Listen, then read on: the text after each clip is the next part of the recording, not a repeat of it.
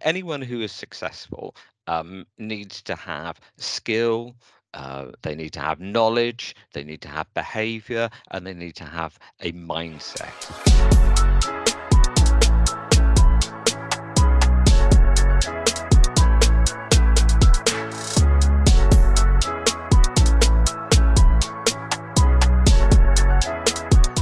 So a little bit of context.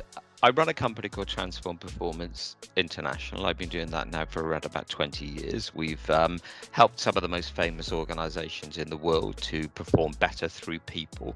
That means helping organizations develop better leaders, better salespeople, better communicators, better collaborators. That work has included developing skills. That work has helped organizations develop knowledge. It's helped them think about the way they do things in a different way in the context of change. The piece that has always been most interesting to me is the mindset. And what I mean by that is the mindset, the attitudes, the belief systems that distinguish top performers from the rest. And some years ago, I was at an elite entrepreneurs group and listening to somebody who was incredibly successful present.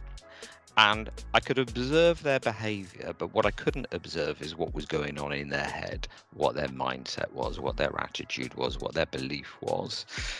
And I thought it would be a really good idea to research and investigate if there is a common backbone, for want of a better phrase, that binds successful entrepreneurs together.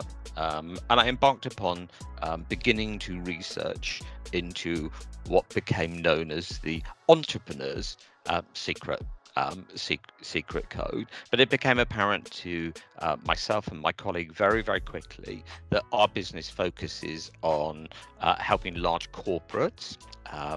And large corporate challenges are not so much about entrepreneurship, they're more about sales and commercial growth and leadership. So actually what we did is we studied sales, and we embarked upon research with 1,000 salespeople globally, and we wrote a book called The Salesperson's Secret Code. And then our publisher, because of the success of that book, encouraged us to do research into leadership, which we did, along with our academic partners, and we then wrote a book called The Leader's Secret Code. So the Secret Code, in summary, is a formula that individuals could adopt that will mean that they can effectively align themselves to people who are at the top of their game. I quite often think about it as being like the recipe on the tin of Coca-Cola. The ingredients are fairly obvious, but the magic is in getting the blend optimized in order that it tastes in the way the most successful product tastes. So from a leadership point of view, I think everybody would know the attributes. What they don't know is how do you get the blend just right in order that you are more likely to be at the top of your game. Well, as I mentioned a moment ago, anyone who is successful needs to have skill, they need to have knowledge, they need to have behavior, and they need to have a mindset. Sometimes a mindset is referred to as an attitude, sometimes it's referred to as a belief system. Skills are easy to develop because that's about relentless practice. Knowledge is easy to acquire because that's about relentless study. Behavior becomes slightly more challenging. On the other hand, most people can replicate the behavior that is required by their organization. The most challenging thing to change is somebody's mindset and attitude. And actually, the grand irony is if you can change the mindset and attitude of somebody, you will also change the knowledge, the skill, and the behavior. So what often organizations do is that they they neglect the mindset piece and they focus on the skill piece, and then they wonder why, having trained and developed their people, that performance doesn't change. But just to answer your question in a really simple way, from a behavior point of view, the kind of behavior that sets salespeople apart are things like their level of curiosity.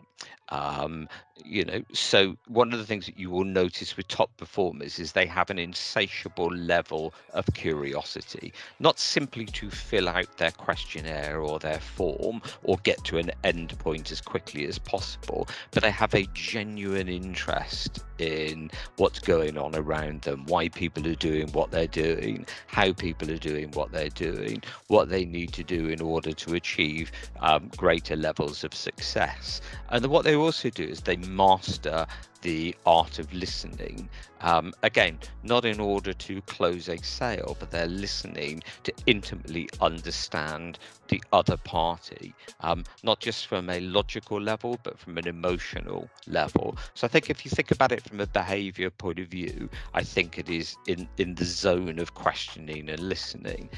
In order for them to master that art, they've got to have a mindset that says, actually, that will be the difference maker for me, and therefore I'm going to become world class at asking questions and listening.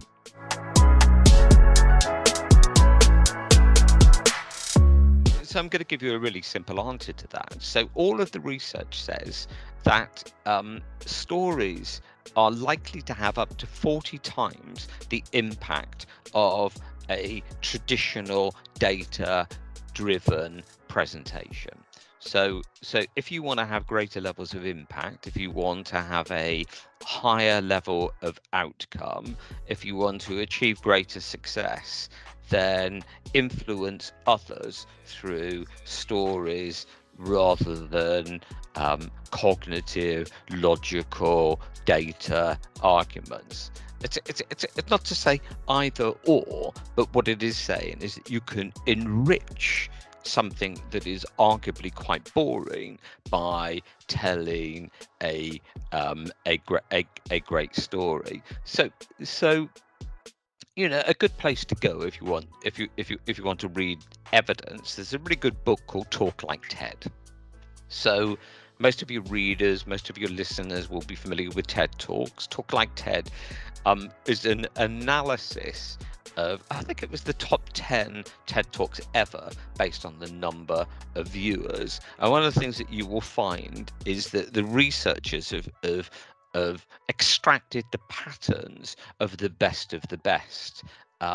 And there is absolutely no question that all of the best tell stories and grab the attention of their audience in a way that perhaps others don't.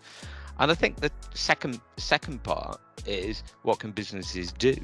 Well, they can stop doing some of the things that put people asleep and bore them rigid. So things like death by PowerPoint, things like very lengthy documents. Now, I know there's a place for some of that, but it's a case of reducing that and enriching the narrative through real stories. And what it also does is it means anyone communicating in a corporate environment, if they tell a story, they can share their emotion.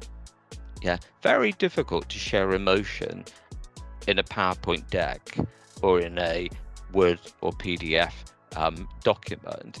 So I think most people would recognize that they gain and extract greater value when they engage with somebody who demonstrates passion, demonstrates vulnerability, demonstrates authenticity, and tells a story that becomes memorable for life.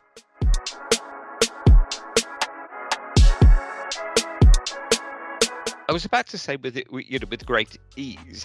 Actually, it's a really challenging thing to do.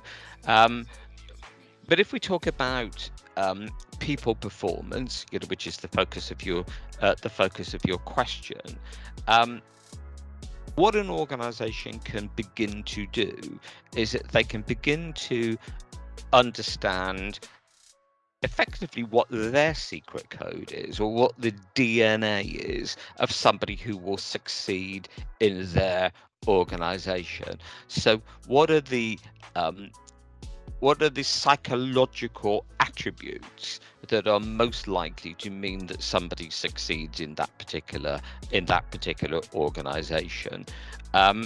Typically you would do that using benchmarking tools, psychometric instruments, um, development centers, and a combination of all of those things to begin to build data libraries of what the footprint is of successful people in the organization. And then what you can do is you can begin to map individuals who are working there against that, to work out what the delta is and what it is you need to do in order to get them from A to B. You can also use that data analytics to recruit people who are more likely to succeed in your organization. So quite often you will know, and your readers will indeed know, that that somebody who is successful in a competing organization will not necessarily be successful in your organization when you recruit them, because you may have a different culture, a different history, a different business model, a different DNA fundamentally. So using data analytics is an incredibly powerful way to either make decisions or form part of the equation of making decisions. And look, without trying to oversell data analytics, think about sport.